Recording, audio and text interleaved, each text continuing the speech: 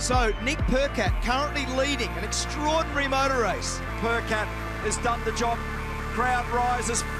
The Clipsal 500 winner of 2016 is Nick Percat. The 27-year-old from Adelaide for Lucas Dumbrell Motorsport.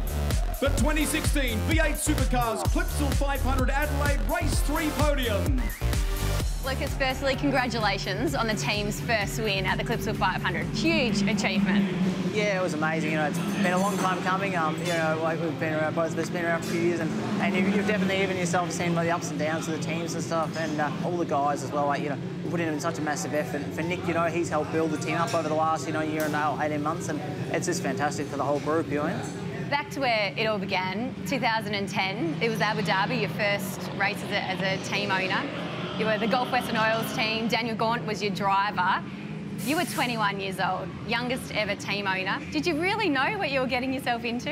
I thought I knew everything and literally knew nothing. It's been a massive journey, and I've you know, as a 21-year-old, you know, like I was employed, you know, 8 or 9 people, and now I've got 25. So, you know, now I've been 26, and I've learned a hell of a lot, and I suppose I've learned it probably the hard way by making mistakes and stuff. But yeah, God, it's been a long journey.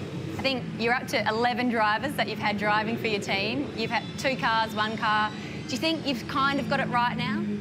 Oh, yeah, I think so. I think I've got, like, you know, the continuity is great with having Nick for a second year. That's the first big point, which has really helped the whole team. I'm fortunate to have some great people around me, you know, family members, and also, like, you know, even a sponsor like Phil Monday, who's actually, he's more than a sponsor. He employs 250 people, and he's just kind of shared some of his advice on how to deal with people with the race team. And funny enough, I do find some people actually do like me, you know, and it's a weird feeling, but I do, and the people, you know, even they continually are trying to help me, out of no benefit for themselves other than they just want to see me succeed. So yeah.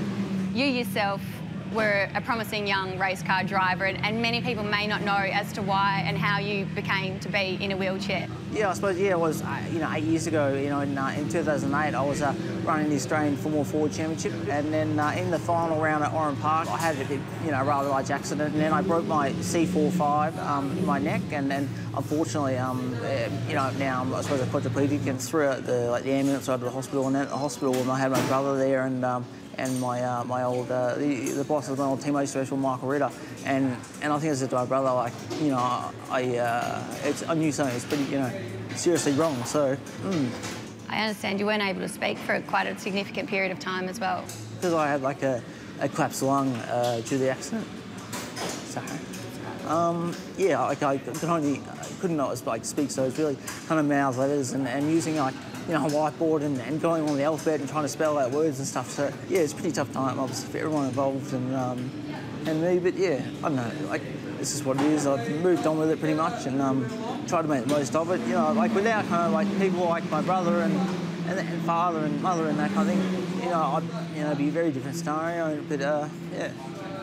At what point did you decide that you were going to undertake this massive step and want to be a team owner and embark on this challenge?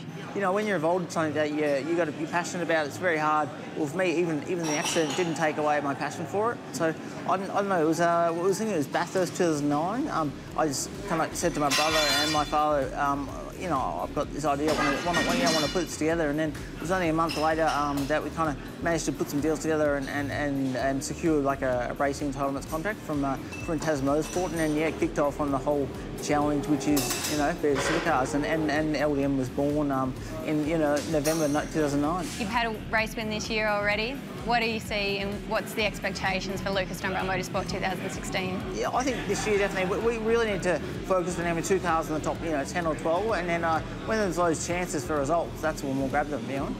Lucas, we appreciate your open and honesty in this interview, and we wish you all the best for the future. Thank you. Cheers.